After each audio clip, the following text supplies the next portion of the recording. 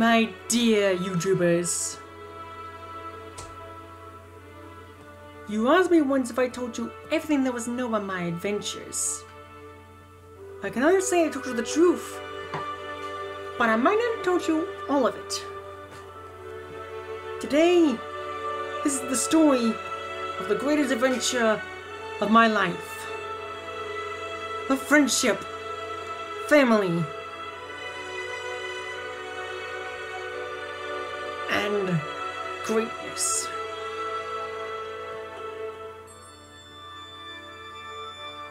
For long ago, in the land of Equestria, our world was the most beautiful yet. Filled with prosperous love and friendship. For this kingdom was ruled by the most grandest castle of all Equestria, Erebor, the home of myself, Twilight, and my incredible family, built by my mother Celestia and my father Nauticon. There, we ruled Equestria with love and friendship. It was a peaceful time. All paid homage to me and my family. All knew the true magic of friendship.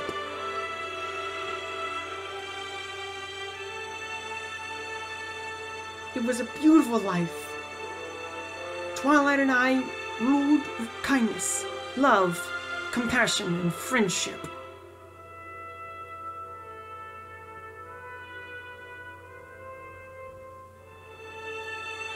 As we continued to love, we continued to build deeper. As our family grew, so did Erebor. Until one day, we found it. The source of harmony. We knew it was a sign the tree of harmony still lived on, and it found a new way to live as our symbol of hope. All knew this power of friendship. It was forged into a great crown for Twilight as the queen. However, as we found the source of harmony, darkness came upon us. Great forms of darkness started to cover the land. I had prepared for the worst.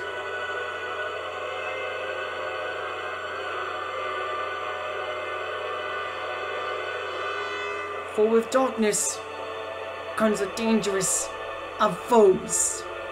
And knowing there were still villains out there, it wouldn't be too long.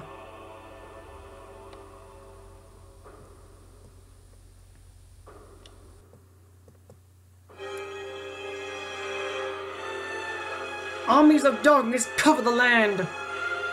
For soon, dark forces had thrown a ferocious attack. Fox and her villains have grown quite powerful since the last few times we faced them off. But we stood our ground. The mountains stood proud and strong. No villain could ever take down this great fortress. Unfortunately, Equestria suffered. Not a single bit of life was spared. The darkness continued to spread across the land. No one was spared mercy.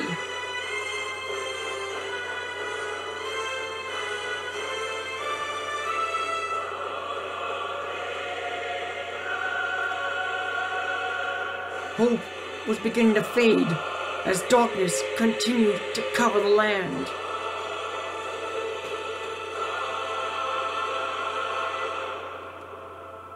Not even the Tree of Harmony could stop this.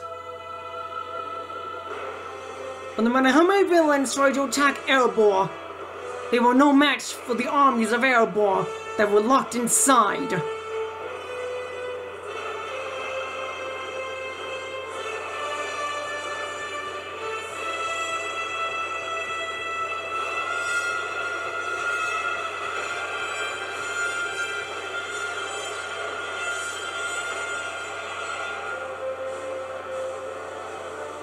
We fought our hardest, and our hardest, until finally, we drove off every last villain in the forces of darkness.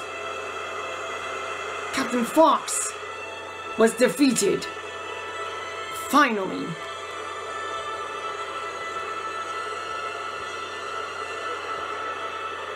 But Equestria was lost. The land was destroyed. Not a single bit of life was left.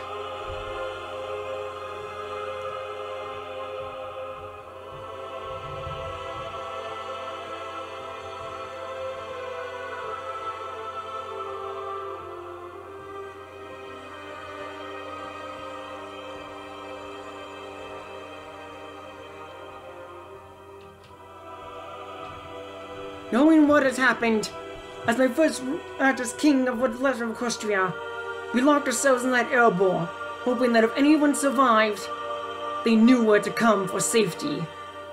From that day forth, Erebor became a sanctuary for all those who had suffered during this great apocalypse.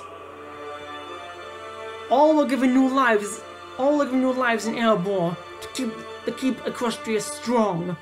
My family was no longer a family or subjects that served the king and queen. From that day forth, we were the last of Equestria. As long as we lived, Equestria lived on. But always I remember the screams of horror, the loss of everyone suffering at the hands of darkness.